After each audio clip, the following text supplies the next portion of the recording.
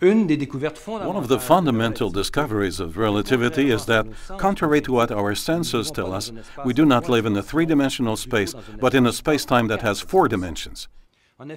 Indeed, time must be considered as a fourth dimension in addition to the well-known three-dimensional space, making it four-dimensional in all. However, our senses cannot perceive more than three dimensions. It is therefore very difficult to visualize the fourth dimension. To understand the concept of space-time, we must therefore reduce the number of dimensions involved.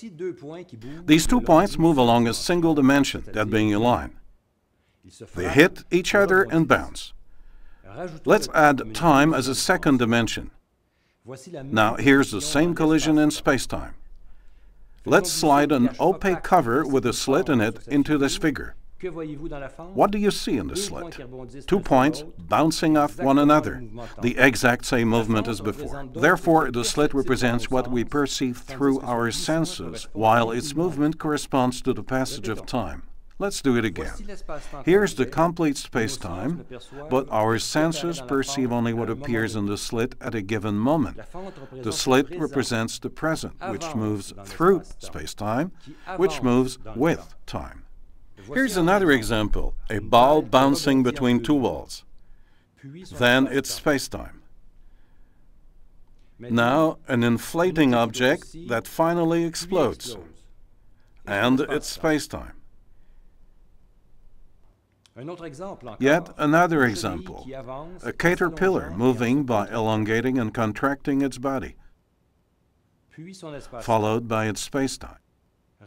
Let's repeat the basic point. What is perceptible by the senses is what appears in the slit at a given moment.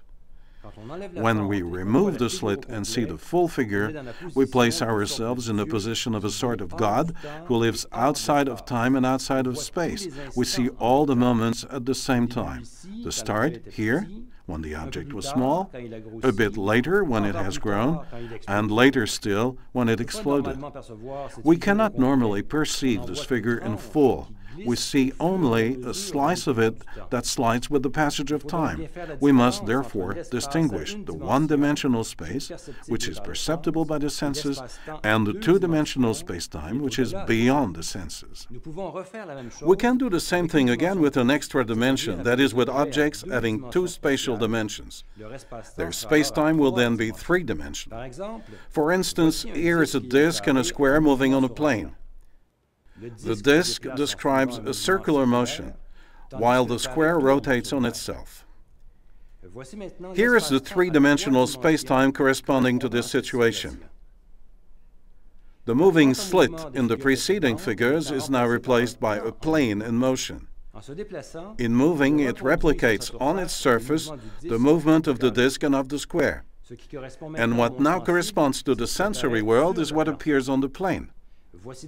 Here are different moments. Now, later, later still. Again, to be able to observe this figure as a whole, one must be a kind of God living outside of time and space, since all instants are perceived simultaneously.